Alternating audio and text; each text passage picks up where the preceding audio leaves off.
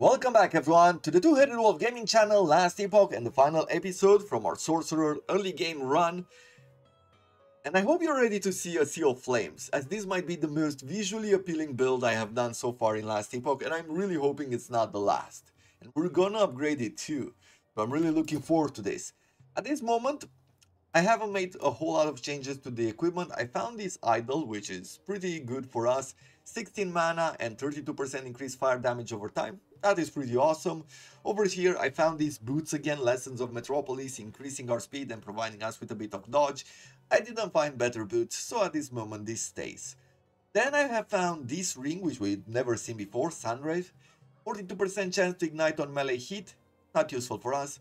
60% increased fire damage over time, plus 14 melee fire damage. Flame Reeve hits enemies in an expanding circle around you, and plus 8 to Flame Reeve mana cost. I don't know exactly what Flame Reeve is. I don't remember seeing it with any of the other classes like the Sentinel and the Rogue. I don't know which one will have it, but whenever we get to a point where that skill appears, then we're definitely going to put this ring on. But this one also offers 60% increased fire damage over time, and with that bonus, since I don't have a much better ring, I feel like I should go with this one, right? Let's see, does it change information here? 857, if I throw this in, 1049. Perfect. A nice upgrade there to damage.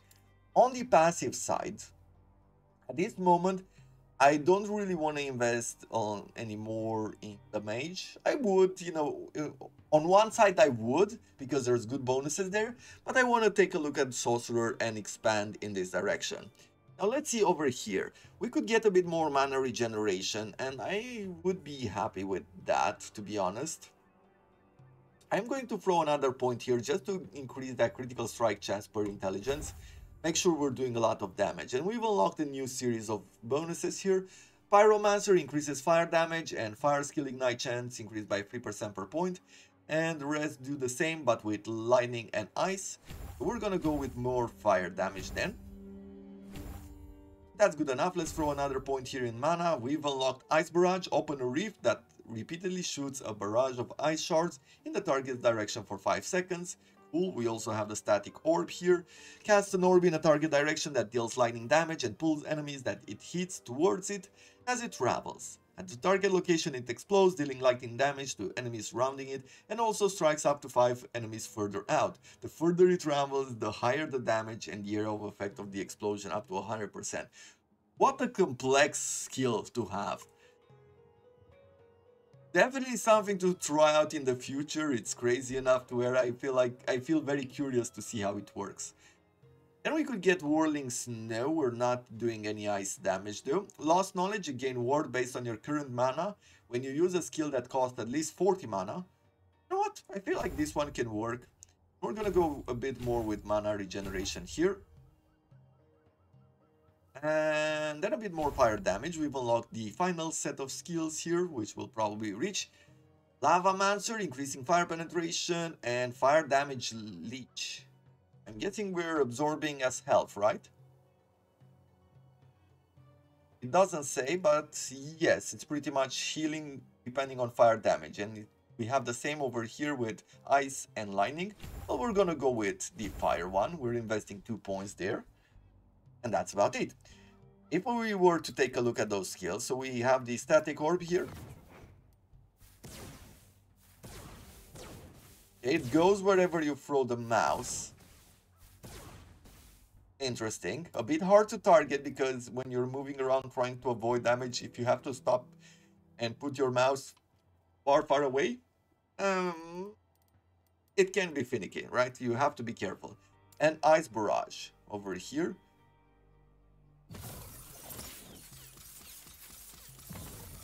Okay, and it's not a channeling attack.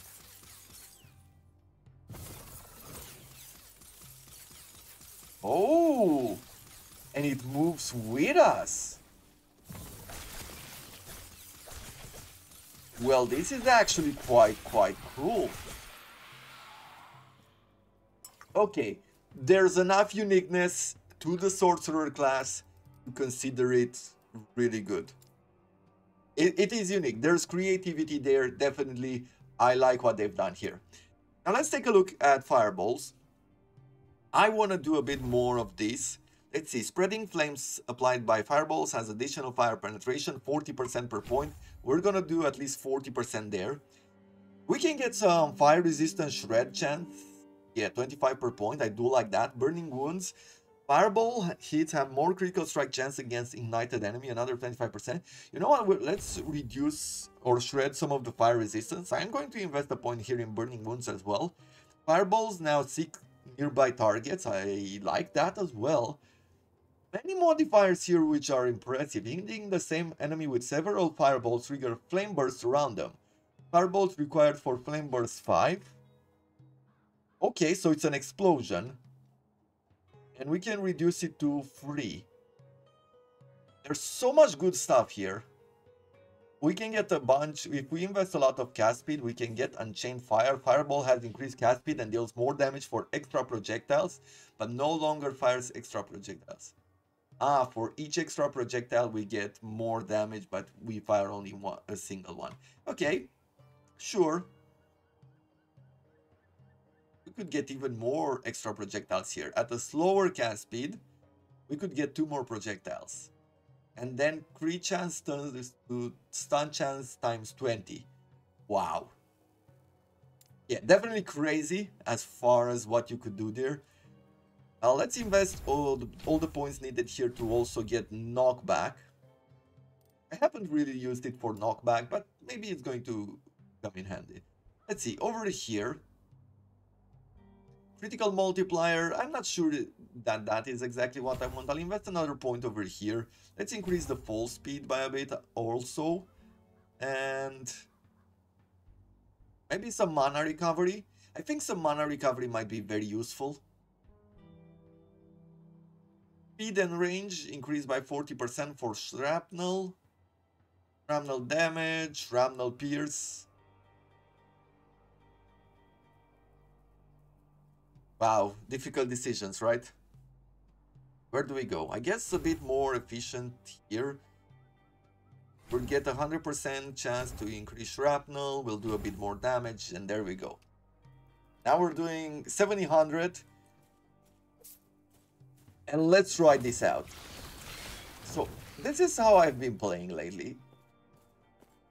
Just moving around, throwing fireballs, setting them on fire, and then moving away. And you can see how far the fire spreads. Like, many times I don't even have to shoot again. Just because of how efficient that attack is. And because of all, I'm guessing because of all the scale ups that we have with the unique items equipped, it's definitely going really well. Probably the first 2 multipliers which really do the biggest amount of damage is what we've seen with the Scepter, right? The Scepter offered us spreading flames on hit. That's the first thing which really gave us a lot of power. And then this one which increases elemental damage by 30% and critical strike chance by another 30%. Those two put together, really strong, really impressive. I have space to throw something else in here, but I don't know if there's anything that useful. Maybe some ward retention and cold resistance, and... or I could throw this in with a bit of stun resistance and some necrotic damage resistance. Overall, let's see, our secondary quest is to the left. Yeah, so once we're setting enemies on fire, we don't really need to sit around. We can just move on and they will burn out.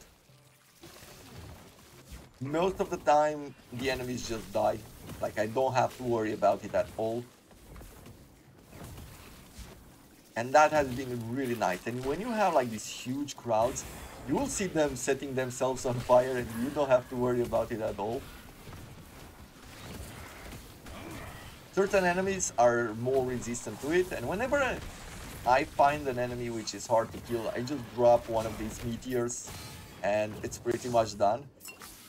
And I feel like this might be the most powerful build or powerful combination that I found in this game, you know, for as much as I have played it. where I have these fireballs, which set enemies on fire, do damage over time, spread to nearby enemies, basically giving me enough power to where I don't have to sit still and I'm clearing crowds without a worry in the world. And the second thing is, whenever I encounter a tougher enemy, dropping those meteors is really good, really powerful. This shield is also really good. I'm getting some warding from it. I'm also doing fire damage with the fire aura. Overall, a crazy idea. And I found out how you use this thing as well.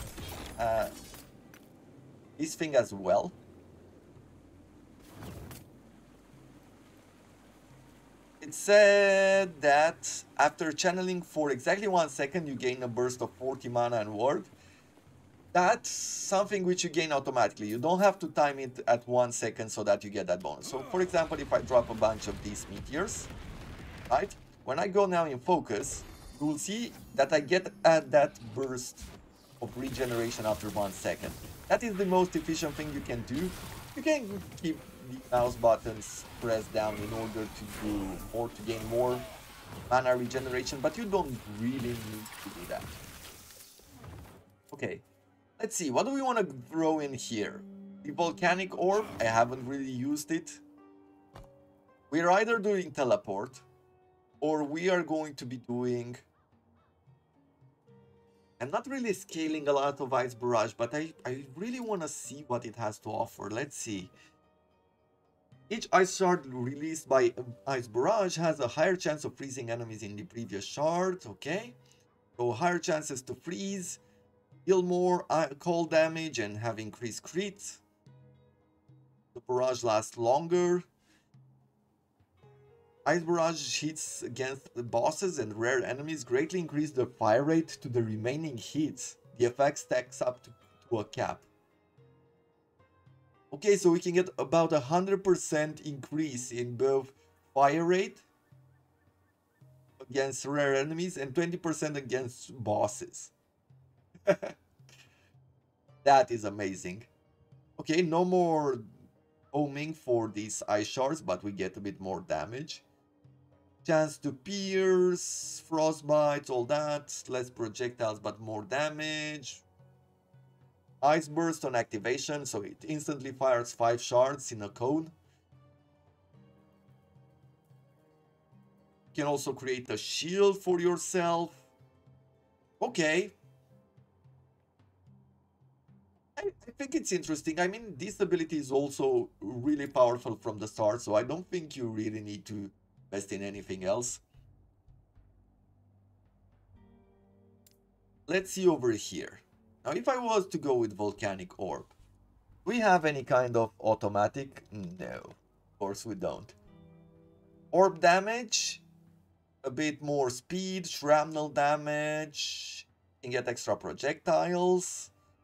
This cooldown, final shrapnel disabled, but we're getting hit damage. Creates explosions. Creates fire glyph. Casting Volcanic Orb creates a fire glyph that at your feet, which explodes after 1.3 seconds, creating a fire nova. Okay. Creates an explosion, or you could go and turn it into ice. Maybe something that we might want to do in the future. But I don't see the reason why I would use it. If I was to look at teleport, what do we have with fire? Fire resistance, lightning resistance, and stun avoidance.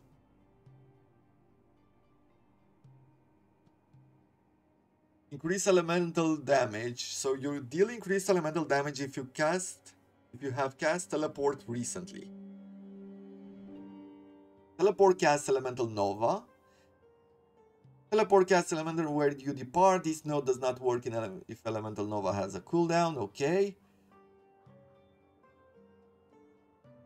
I feel like this might be something I want to do with a warrior, with the melee class. If Fireblade or Spellblade is a warrior, then maybe investing in armor cold and something else might be good for tomorrow, right? The novas. I said that I'm going to use the novas. So that is really something that we can go into. Then what's left is this. We're just gonna go with the focus.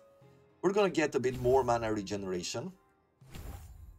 Increase health regeneration. Sure, I could do a bit of that. Focus grants a chance to ignite nearby enemies each second while channeled and causes you to take less damage from ignited enemies. Okay, more fire damage. Shocks, chills, and ignites inflicted by focus have longer duration. Healing effectiveness. I'll definitely go here. Let's get a 100% chance to ignite enemies. We could get a bit of mana overcharge there. Could get some wards. Haste after channeling could also be great. Increase mana regeneration per missing mana. Okay, a lot of crazy stuff over here. Let's get a bit more armor. Well, not for now.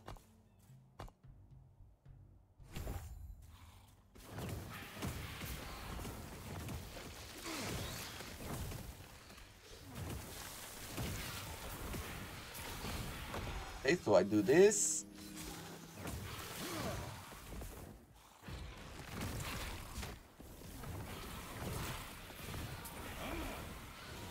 We'll drop a bunch of meteors. Put up a shield as well. Make sure we're burning our enemies while at the same time stay protected. Probably ward retention would be one of those things which we should scale up in time. You can see now that I am taking a lot of damage, and that is because of poison stacks. I haven't found the way in which I could cleanse the ailments with this build. But once again, it's one of those things where we are very weak. And it feels like one of those big challenges that you have to figure out as you are playing through this game. Like whenever you get to these areas, poison is a killer.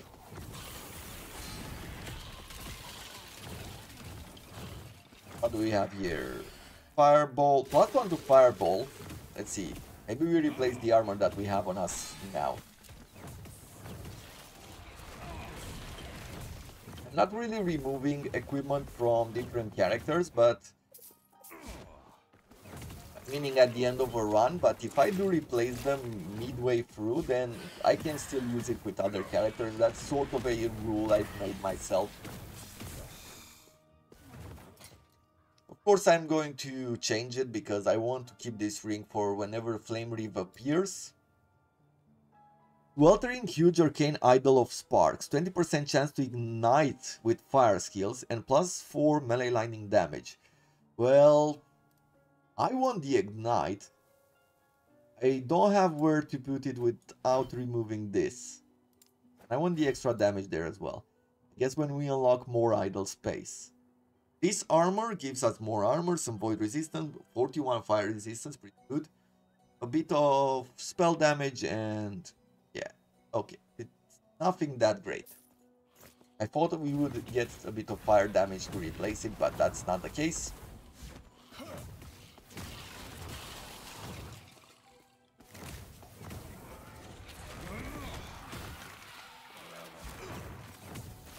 Let's see. Let's drop a bunch of meteors over here.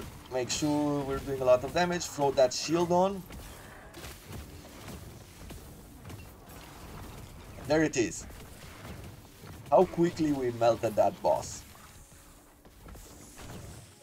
Let's see. Buried in the slums. She told me of the Emerald Nagasa. They were the same.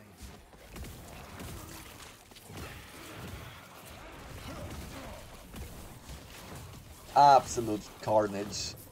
Just love it. I mean, I wouldn't want anything else. And because I'm just using, I mean, I'm just using a basic fireball. Like, think about that.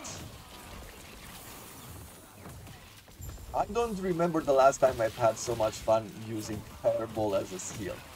I remember playing with a fire build in Diablo 2. I don't remember ever being interested in getting a fireball in Diablo 4. Path of Exile has a fireball skill that you start with or that you can get very early on when using, I believe, the Witch, right? And it's something that I want to try to play with. It's like I've never done it. I've done it only a bit for until I leveled up and picked another skill, one that I actually wanted to make a build with. But I've never played with a fireball other than just throwing some multiple projectiles on it. With that in mind, I don't feel like the fireball in Path of Exile was that good, right, or satisfying.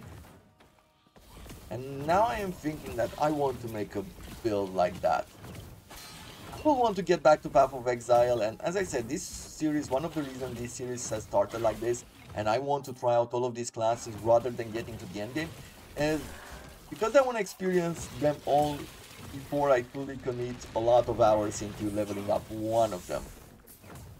In Path of Exile, in 3000 hours, I haven't played all the ascendancies, and there's definitely many builds or potential builds which I've never tried, because I know they're not great, especially in comparison to others. And because of that, I want to have a few runs like this one, like we've done here with this series, or like we're doing here with this series, where I'm going to go for each ascendancy, and I want to go for skills which are a bit stupid and I'm trying to put them together. Basically those starting skills that you always start with, where people rarely stay with them at this point. I want to try them out, I want to play with them, and I don't care for them to be endgame builds.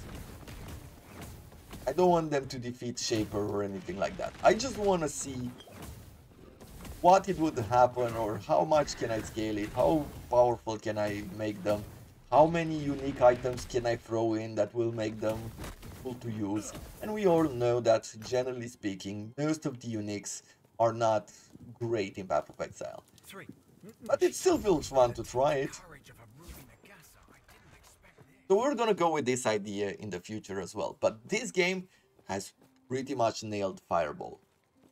From burning enemies, but what I love the most about the way this fire spread works is that it's not an AoE. We've seen fireballs before, maybe in an MMO or something like that, where it explodes and it leaves an area of effect, and that's about it, right? Or it leaves burning ground and enemies have to walk on top of it. But in this game, they take the fire damage, the fire damage just spreads. It goes from one enemy to the other and it comes back as well. So if one of the enemies loses the ignite chance, but he has a big crowd around it, it's going to take even more damage, even more ignite. And that is absolutely perfect. I mean, it's perfect. You don't need anything else for this skill. And if they can come up with something else, good for them. What do we want to invest in next? We could get a bit more critical strikes by going this way. We could go more fire damage and ignite. And I feel like more fire damage and ignite is the right way to go. We've unlocked now a new set of skills, and this is fire, this is ice, this is... You have increased chance to critical strike with spells. This effect is doubled for lightning skills. Okay, so it is tied to lightning. Inferno, increase elemental damage over time by 8%. Increase ignite duration by 2% per point. Okay. I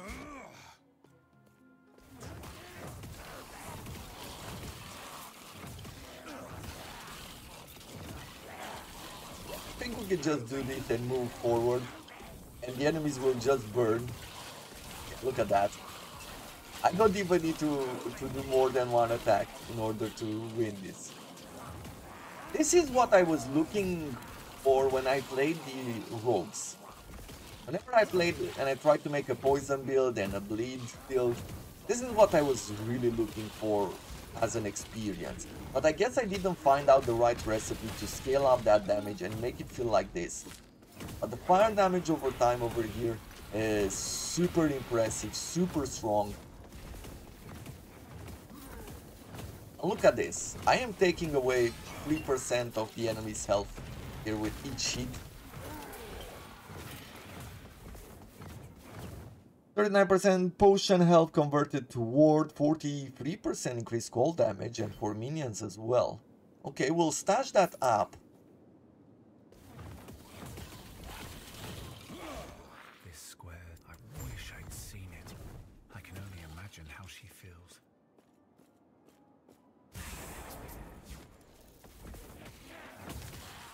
At this point, I know that this is going to be very useful, like that extra ice damage is going to be useful tomorrow when we're playing the Spellblade. I am focused on disintegration, the fire and lightning beam. That is going to be something that I will keep for the final day, for whatever the Rune Master has to offer, because I am curious. I am curious if anything from the Rune Master works with that channeled skill. Because whenever I've seen it, whenever it came out, I've seen some combos. But they didn't... I don't remember seeing them with channeled skills. At the end of the day, I didn't pay much attention either, but... if I don't remember seeing it, it's probably true, right? Okay, over here, what are we going to do? Let's get a bit of extra damage over time with elements and increased burning duration or ignite duration. We've reached 3 more points here. And what do we want to do? I guess a bit more fire damage probably. Or a bit more mana regeneration. Let's do mana regeneration because that's its main purpose. Yeah, I'll do this. And I don't know what I'll do with the other point, but for now this should be good enough. Yeah, I mean, look how much that enemy burned out before we even met it. It had less than a quarter of its health.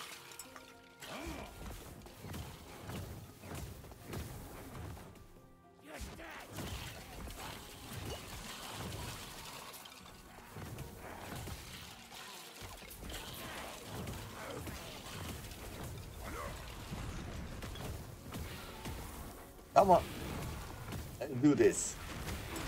Haven't thrown a meteor in a while, but we are here now.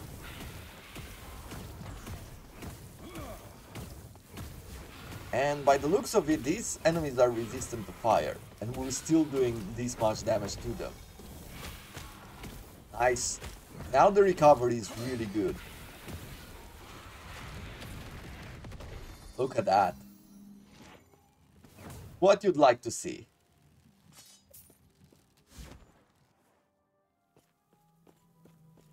And I guess this is pretty much the end of it. I mean, we're moving on now. I'm getting into the city and then we're moving on to the next area. I feel like it's a good moment to put a break in this. I've seen everything I wanted to see from this class. And I hope that you did too. Is a mage and a sorcerer cool? Yes. Yes. I definitely believe so. There's really no other way to put it than this is very impressive. I like what they've done with it, and you have to try it out. This is another one of those classes which people should try out. If I had to make a list, so far I would say play Sorcerer, play the Falcon Master, that's the Falconeer. That is another class which you definitely should try. And what else? Probably the Paladin, but I might be a bit too biased for the Paladin. That was the first class I played. It felt super powered. I don't know exactly from the Sentinel. I feel like the Sentinels had to offer so much more than I have managed to show. Still, Falconer and Sorcerer, try it out. You'll not be disappointed. You don't like fire damage, go with Ice Barrage. That looked amazing as well. As far as lightning goes, this static orb did not impress me at all. Maybe this black hole or anything you get from Arcane Ascendance rather than going with this focus might be making it worth to play even for the lightning attack. But that's gonna have to be it. Hope you have enjoyed it. If you did, do consider leaving a like, as it does help me, help the channel grow. If you have any kind of feedback, thoughts, things like that, leave them down in the comments below. I'd be curious to hear your thoughts on the game. And until next time, I wish you all to have a wonderful day.